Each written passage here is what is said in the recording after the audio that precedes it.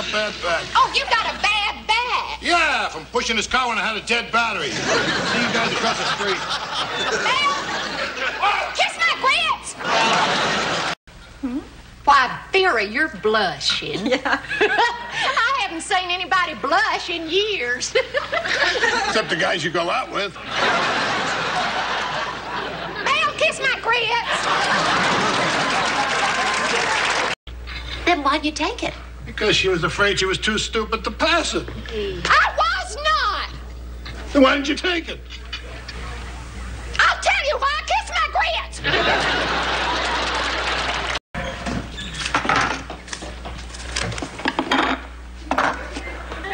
How you like that? No tip.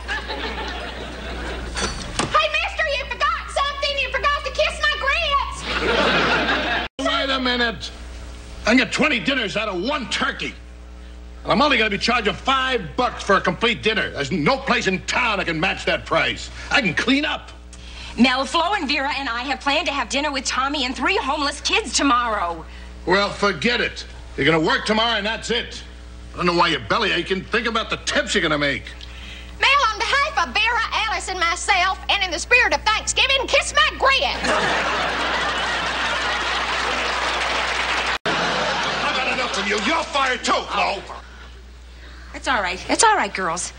People Grams is hiring new people every day, and I'm sure there'll be jobs for you both as messengers. Oh, great. Oh, do you think they'll want the 3 of us to sing together? You bet. Why not? They don't. The Gong Show would. Mel, kiss my grits.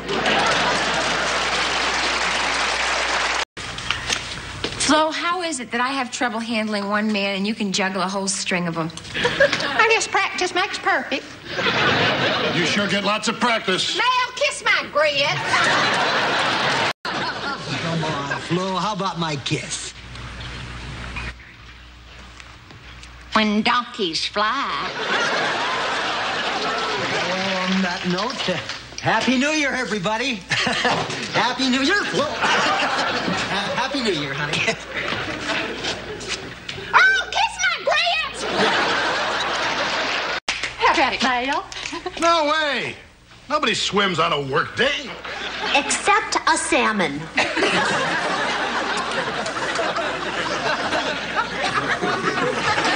What are you talking about, Vera?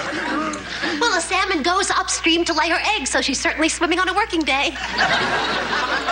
Well, if Flo wants to swim upstream to lay her eggs, fine. Otherwise, forget it. Mel, kiss my grits! You know, when I was their age, I used to do my homework in the barn, and instead of jam on my collar, I'd have hay in my hair. At the end of the semester, I bet you had enough to feed a horse. Mel, kiss my grits! Come on, gang, let's go. Can't believe it. It's the end of Mel's diner. Bye, Diner. Just a minute. Mr. Briggs, on behalf of Mel and Alice and Vera and myself, I'd like to say farewell, good luck, and kiss my grits! Oh, there is one thing I should tell you. What's that, sweetie? No matter how much of Phoenix you show me after dark, I'm still not going to sell the diner back to Mel. Well, there is one little thing that I should tell you. What's that? Kiss my grits! Hi, but what are you doing here? Oh, we just dropped in for a piece of your yummy pecan pie. I don't serve any woman who tells me to kiss her grits.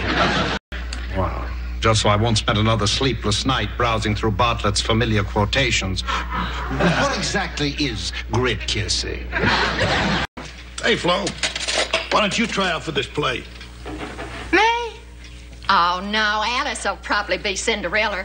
I was thinking of the, ugly stepsister. Mel, kiss my grits!